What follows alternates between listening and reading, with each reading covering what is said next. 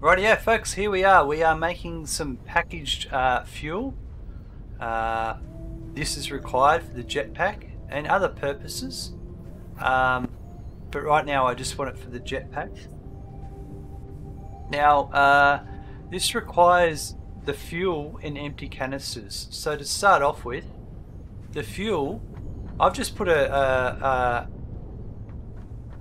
refinery flip the opposite way next to this one that's creating these that are creating the fuel, the residual fuel, and using to power the generators. So we're just using a bit of that to go into here.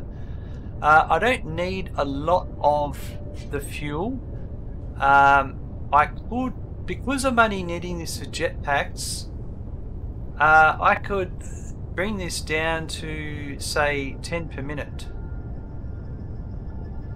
and that will reduce how much fuel I'm pulling out of the production line, because really this is more important for power and this is only important for jetpacks, and I'm not going to go through a lot of fuel. So at 10% per minute, it's only going to use 3 megawatts instead of 30 megawatts. The other thing is canisters. It needs empty canisters. So all I did was, we're right here where the overflow was. That's overflow. And so in the smart splitter, I'll also set overflow to go here into a constructor that's making the canisters, and that feeds up to there. And that's it, because all I care about is just having some fuel for the jetpack.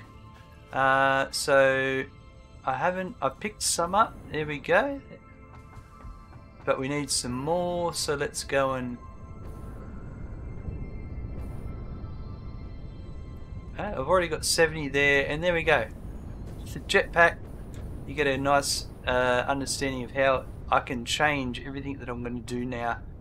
It's so much easier to get around, and I've just got it going to a container there. Not generating a lot, but it'll be enough just to top up my jetpack.